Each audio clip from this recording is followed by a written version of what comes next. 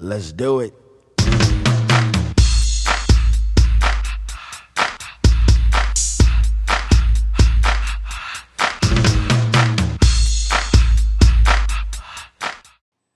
Welcome back. Let's go back. Let's go straight to the next lesson.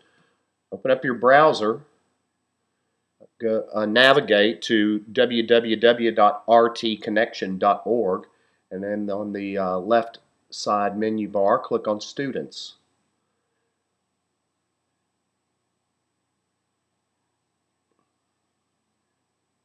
Finally, you'll have to click on the Ventilator for Dummies spreadsheet and save it to your desktop. It won't work if you open it from there.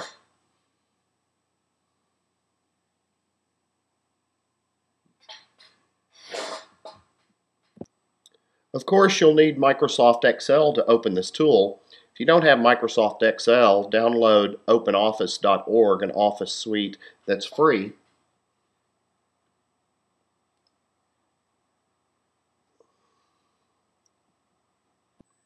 Open it in Excel or OpenOffice and click on the tab down at the bottom here that says number 2, IE Ratio.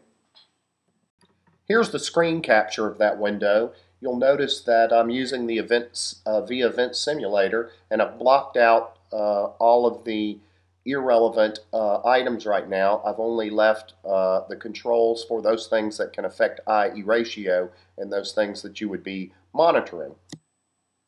Okay, the first thing that we're going to look at is the respiratory rate. This is where you'll start.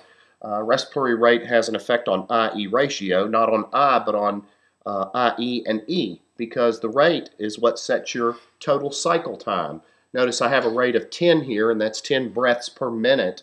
So if you divide the breaths, 10 breaths equally into 60 seconds, of course you have 6 seconds for breath. Watch what happens if I change it to 12. Now we have a total cycle time of 5 seconds per breath. Whatever you want to change it to, a respiratory rate of 4 would then be 15 seconds, because 4 15 seconds make up a minute. And next we're going to turn our attention to the I time and those things that affect the I time. Let's start with the rate first of 10. Okay, and you'll notice that we have an I time of 3 seconds here, or a IE ratio of 1 to 1. You can see it graphically represented here, and you can see the math here. Now, what were the things that affected the I time? Well, really, there's two things, and you might think of it like this. This is how far you're going. For example, I live in McKinney, so I drive to McKinney. That's how far I go. This is how fast I drive there, and this is how much time I spend in the car. So, if I were to drive further at the same rate of speed, it would take longer. Or if I drove the same distance at double the rate of speed, then it would take me half as much time. So that's the metaphor that I came up with in order to illustrate the IE ratio, and that is that tidal volume and how fast you're delivering. Now the doctor is going to, or you're going to decide the patient's tidal volume based on the patient's ideal body weight. General rule of thumb is 10 milliliters per kilogram of body weight. We'll say our patient is about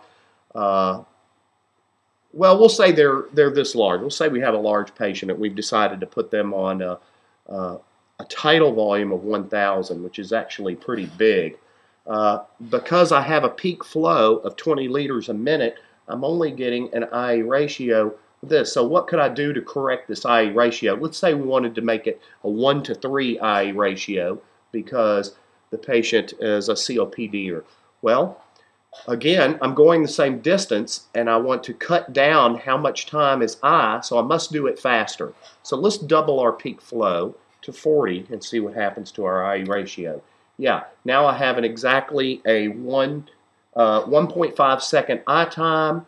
What's left over is 4.5 seconds for the total cycle time of 6. You see I have a perfect 1 to 3 IE ratio. And of course, this is how IE ratio is derived, using these three things.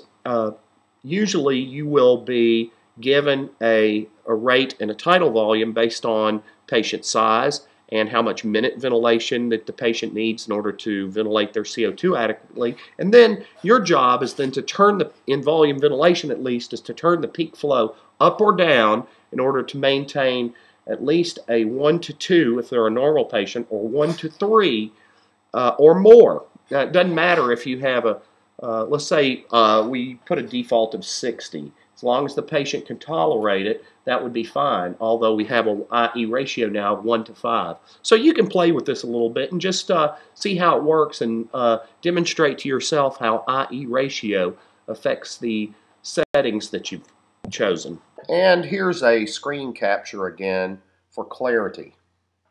Thanks, come back next time.